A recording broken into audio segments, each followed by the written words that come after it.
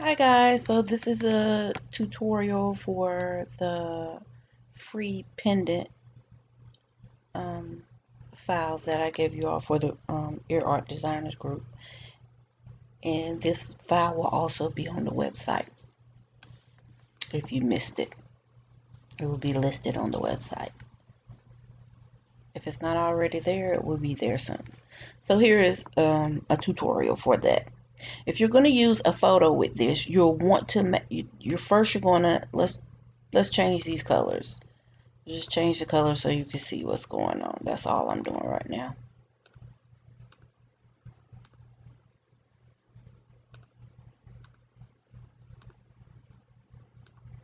Okay, now I have all the colors changed. Now what I'm going to do is line everything up. Bring that to the front. Keep that there in the back.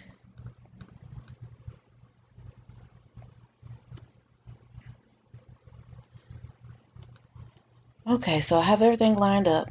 First, you're before you do any photo work or whatever, you're gonna want to make it the size that you're gonna make, the size you need for the project you're doing. So for me, I think the one I did was 2 inch. So let's say I was going with 2 inch, a 2 inch pendant or charm. I'll go ahead and size that. So everything is sized to 2 inches. Now I don't need to do anything else. Now for the photo, choose any photo you want. And let's say you're going to have a person in the, send it to the back. To get the photo the correct size, it depends on how you're going to set this up, first of all. So if you're going to use, okay, let's say top layer you're going to do with gold foil. And let's say this will be silver glitter. So that will go there. Now for the photo, you can use this piece or just this piece. It is up to you. That is totally up to you. So if you want it to fit into this area here, then you could take this, use this as your guide to put it over the face, how you know, whichever face you're going to use. So let's say we're going to use her face. So with the picture, we're going to size it down some. And we're going to make sure that her face fits into that hole. And let's say we want it like, kind of like that. Okay, if you're going to use this piece, then you will take and put that over the hole. And then you select both and you will click slice. Then you would cut the photo off. Let me step back. Step back. Let me just turn that off. And then you would turn this piece off as well. Now this, when you start piecing this together,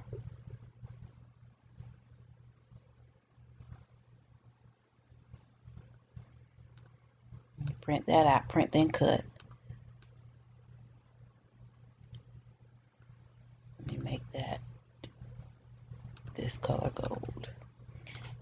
Then this would fit in there perfectly if you chose to go that route.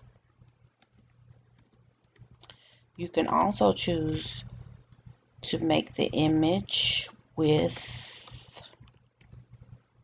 let me step back.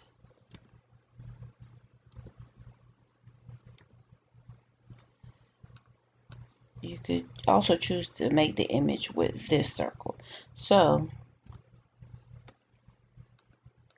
you would just place that circle over. You still use this to make sure the face gets inside of this hole. But then you would cut it from, you would slice it with that circle. And don't worry about, let's show you. Don't worry about this little boy here. Like if you have other people in a picture, don't worry about those people because you made sure this was the face that fit inside of this hole, because everything else will be covered up. So we know this will go into the back.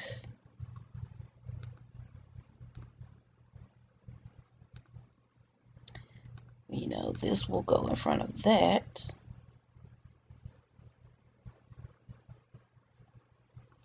So let's arrange, send it to the back. This is, I'm showing you this as if you were putting it together after you get it all put together.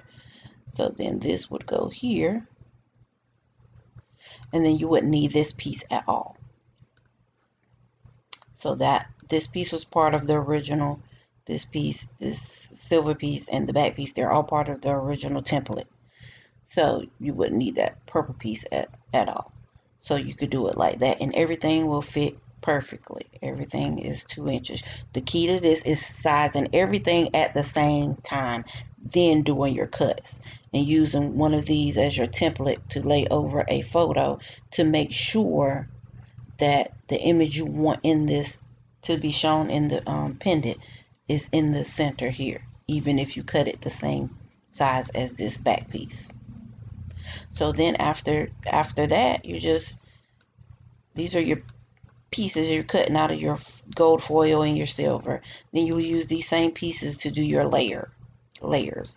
So for your back, you'll just duplicate that.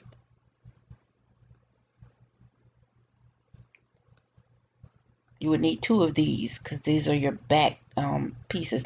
This one that goes behind this, and then one that flips over to the back for your back cover. So then you would duplicate it, and let's say you wanted 6 of these. I'm gonna turn it black because let's just say I was using black cardstock. You can use white cardstock.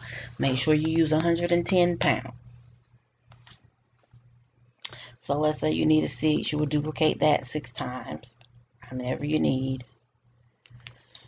And for this layer, you would duplicate it, and you might want to do it 6 times. For this layer, you don't necessarily need to duplicate it. You can if you want to. So this would go on the back. If you put all these 6 together, one will go to the back and one will go to the front. So once you glue all of them together in a stack, then you will have a back that's gold, a front that's gold. But this front will be covered up because you have the photo. So then you would attach this photo. You would glue it to the front, or you don't even have to use this another gold piece. If you don't want to use an extra gold piece, you don't have to. It's your choice. You could just glue this right to the front of one of these, and then this glues to the front of this.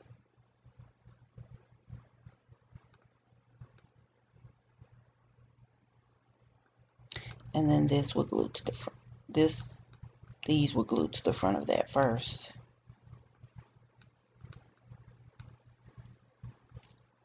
Let me move these to the front.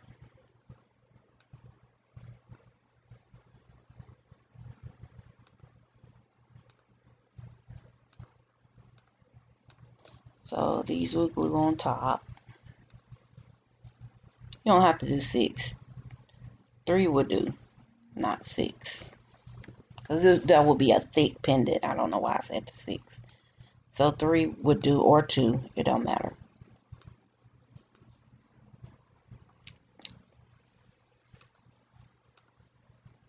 So then you glue that.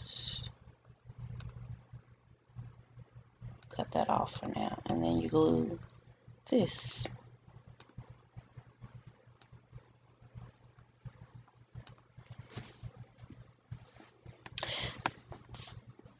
You use make sure when you do the photo, let me step back.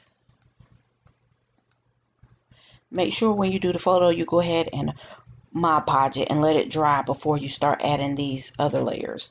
So let's say you got it Mod Podged, and then you're going to add these layers.